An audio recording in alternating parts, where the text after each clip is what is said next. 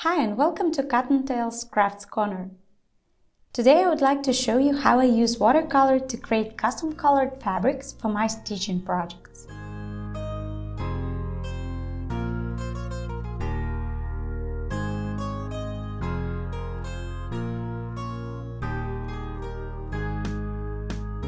For this tutorial I will use a plastic board. You can take any hard board that's not afraid of watercolors and heat.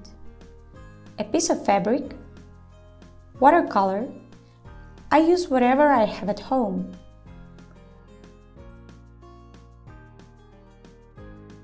A glass of clean water and a paper towel, a brush,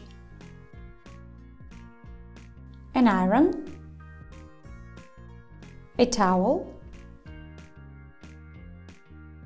and a hair dryer. And we are ready for step 1.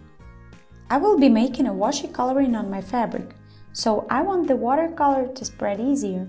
That's why firstly I wet my piece of fabric and lay it on my board. My fabric is Lugana 32 count antique white. Then I prepare the watercolor, just mixing a couple of colors with the water. If you want a more vibrant color of the final result, mix more watercolor pigment with the water.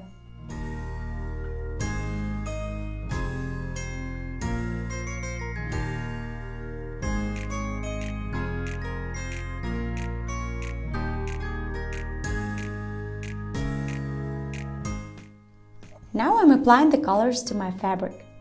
I will make a simple abstract coloring, so I put the colors randomly to my fabric without any specific algorithm.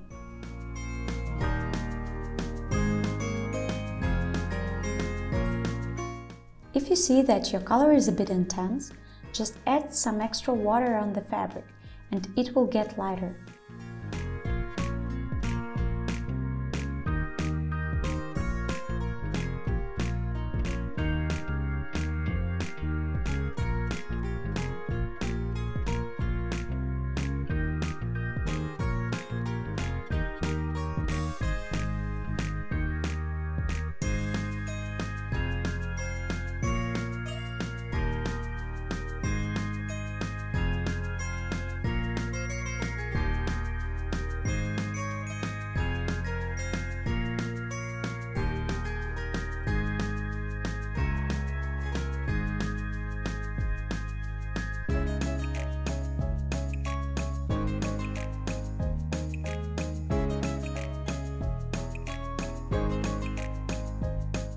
If you would like to remove excess water, just squeeze your brush with the paper towel and remove excess water from the fabric just like this. And don't forget to rinse the brush when you change colors.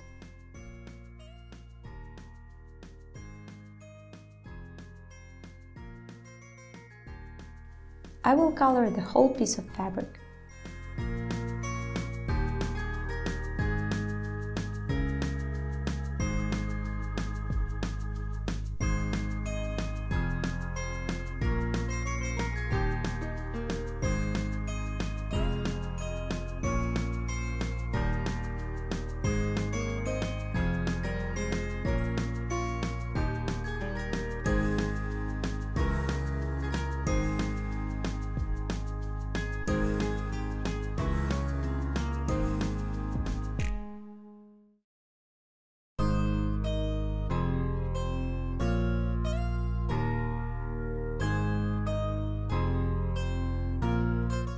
Now when I'm happy with the result, I will try adding some drops of color to see if they stay or no.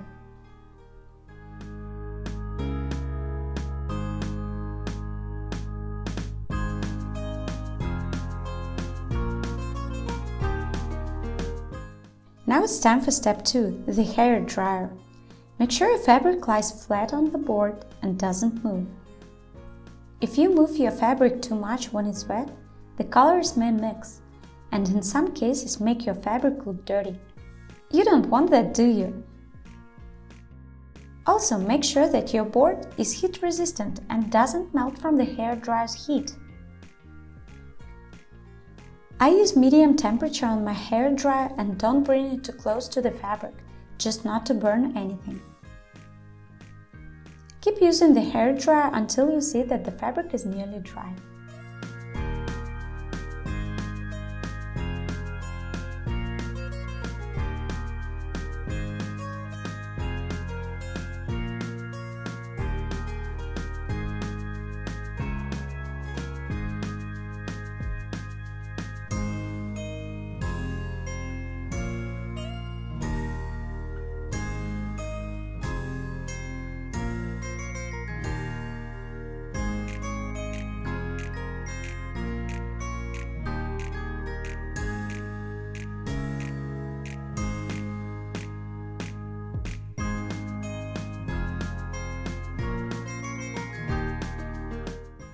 Okay, I'm done with drying, and here's how the fabric looks now. It already got lighter, but it's not the finish yet. And here's the back.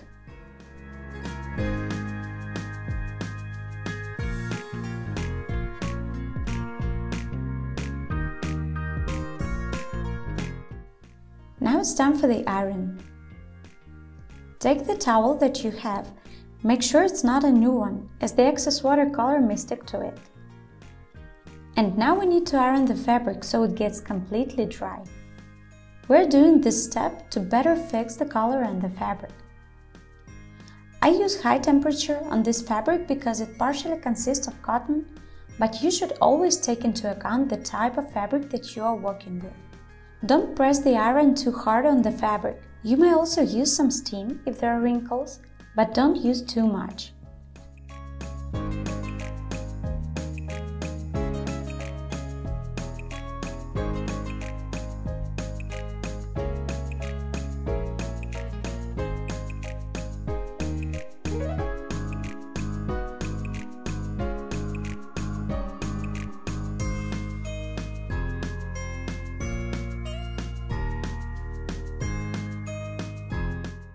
Now the fabric is completely dry, and here is the result. I see that the small drops of watercolor are gone, but in my case it's not crucial. If you want to keep the watercolor drops visible, just make them with more intense watercolor. Let's move on to the next step. We'll be washing the fabric in warm water. I usually do it in the sink, and I often add a bit of gentle liquid hand soap, but not too much. This step, washing, is needed to remove the excess watercolor from the fabric if there is any. The basic rule here is to be gentle with the fabric without twisting it too much. Wash it for a couple of minutes and rinse it with warm water.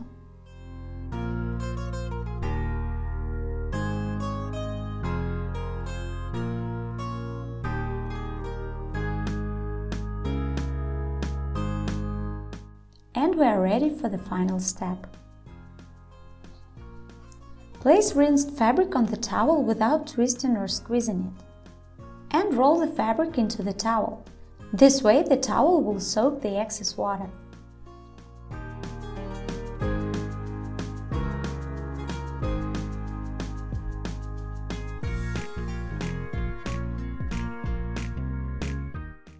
And we are ready to iron the fabric again.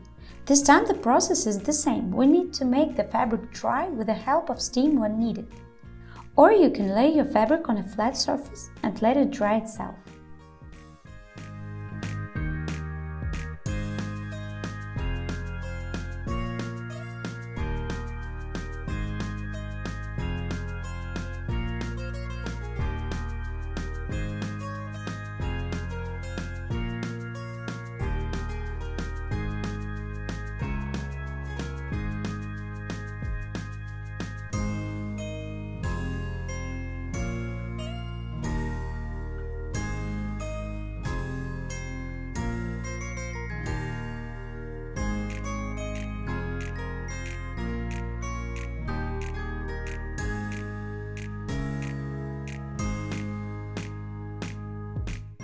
And here's the final result. As you can see, the color on the fabric got lighter, so you should keep in mind the intensity of the color that you want to achieve, as it will always be lighter in the end than initially. Also keep in mind that your fabric may shrink a little due to the heat that you apply. I hope you enjoyed this video, so if yes, give it a thumbs up and consider subscribing to my channel, as more tutorials will be coming out. And please let me know your thoughts on this tutorial in the comment section below. Don't be afraid to experiment, and see you next time!